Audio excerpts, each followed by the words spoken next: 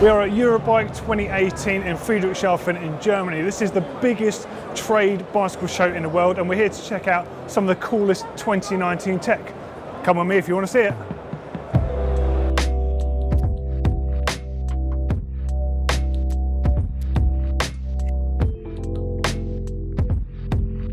So for a long time, Evoque have had back protectors built into their backpacks, and in many respects they were the market leader in this, because you can actually take those off and wear them separately with the waistband and the straps as a back protector for racing, which of course in a lot of European destinations it is required. Now this is their latest unit. This is the Neo system, and unlike previous ones that sit on the inside of the bag that actually takes up a lot of room, as you can see on the model here, it actually sits on the outside of the bag, between the bag and yourself. So it allows a really good airflow between you and the bag, which again helps stop that sweaty back syndrome that all mountain bikers have to suffer if you're using the pack. And of course it's maximum protection. This thing is really heavy duty, 95% better protection from previous offerings. Really good piece of kit that. So something that Evoque have always been really good at is their accessories to go along with a range of bags and protection. As you can see here, they've got a tool pouch here, made of a heavy, thick, like tarpaulin style material for keeping tools in your bike bag that aren't going to actually sort of stab you in the back if you fall off. Of course, something I particularly like is their first aid kits. They're waterproof, they come with the bare minimum that you need in there. Of course, the bigger units have a bit more in there, that's a professional level kit. Whole bunch of other cool stuff, and something else that's just taken my eye is their new hip pack. So this is a tiny little soft pack, 1 litre size, really small, really discreet. Some of the bigger packs you can overload them a bit and they do end up wobbling around despite how good those straps are, but the smaller ones are actually really quite cool. Really into that. Here on the POC stand, checking out the Tactile Race with the spin technology on the inside. That's the protection against rotational injuries. That's a new system on the inside. Now, I've literally just got this very same helmet in the white with the black colorway. I think it looks so nice. A little bit different because we normally wear black helmets at GMBN, and you can see how well it fits with the goggles. But I'm actually a little bit sad because I've just seen that I think there's an even nicer one. I think the matte blue with the gloss blue, oh, absolutely love the styling on their helmets. It's so cool. And the ventilation for such a protective helmet is quite astonishing on these. Really nice bit of design that. Now eyewear is obviously quite an important part of mountain biking. Downhill racers and enduro racers quite often favour goggles for maximum protection, the way they sit on your face, but glasses are where it's at for most conventional riders. And not only are they good to cope with different light conditions, but they keep debris out of your eyes, flying branches, stuff like that. They're actually really useful just for safety alone, let alone the light transmission they have to deal with. Now in the past I've always favoured just a clear lens, because based in the UK we have to deal with light and dark quite often, and trying to deal with those high contrast situations and dappled light can be very difficult. Now this is the latest lens by POC in conjunction with Carl Zeiss technology, and this is called a clarity lens. Now the whole point of this lens is that it does transmit a lot of light through to your eyes while still shading them, but it also actually accentuates greens and browns, which means you can pick out shadows, roots, holes, all that sort of stuff when you're diving into dark sections in a wood. It's a really cool lens technology. Love the fact that you're getting this tech in lenses. We've seen this with Oakley and other brands before, and POC have this, and that's the one I reckon. So this is the new POC system protection vest. So as you can see, it's lightweight body armor, spine protector and a chest plate.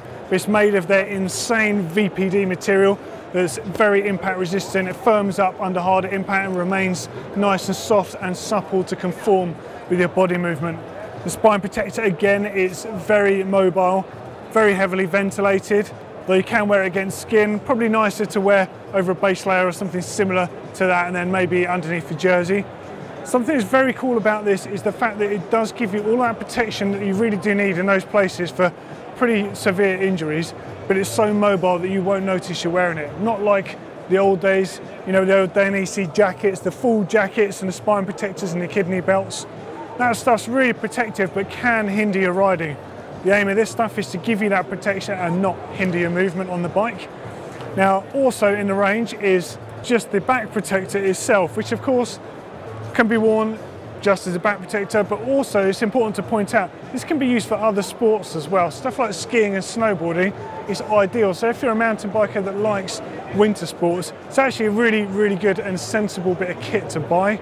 You can use it for whatever you want, mountain biking, skiing, snowboarding. It's going to be really good protection for your back.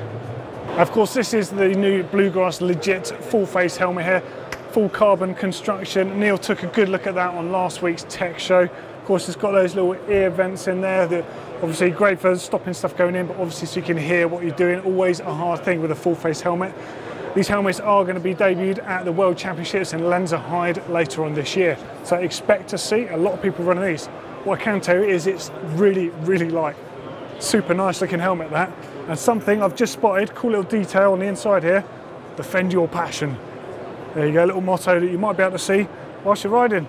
And of course, the other thing that's really important to say about the Legit helmet is it uses the MIPS system in here, the latest version of MIPS. So it's multi-directional impact protection system, and that is to help the prevention of rotational injuries that are transmitted to your skull. For example, an oblique injury basically. So if the helmet is actually moving, your head will move independently within the helmet so it doesn't suffer additional trauma. So a really good system, and as you can see on the inside here, it's a lot more slimmed down, more fabric based than the last versions that we saw, which are quite heavy duty yellow plastic. System works equally as well, it's just a bit more comfortable against the head inside the helmet there. Really nice bit of kit. So Camelback, obviously they're looking at water protection as well as hydration, and this is their impact protector. So it's a sternum protector. You wear it much like a chesty strap from GoPro and other similar cameras. It's actually got a GoPro mount on there, so protects your sternum but also gives a really good base for actually mounting the camera on there for stability reasons. It's compatible with all the usual Camelback bags and of course other hydration packs, and you can actually just wear it on its own.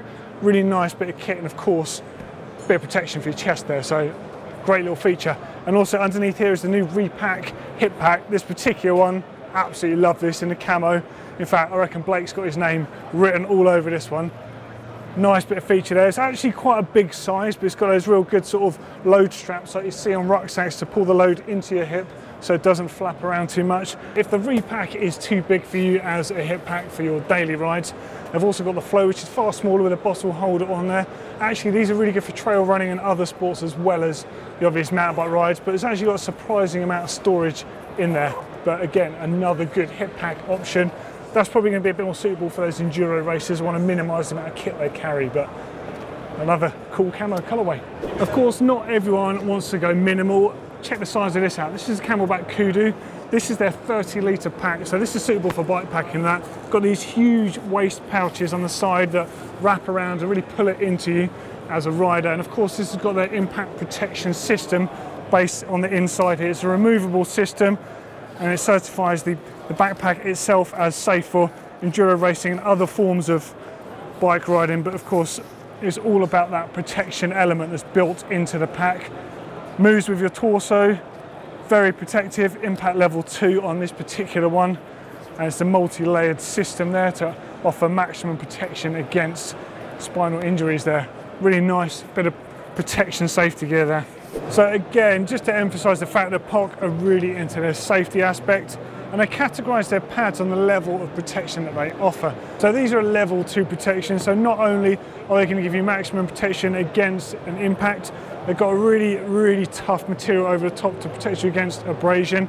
The whole thing slips on like a sock over your elbow, and they do a knee pad version of the same thing.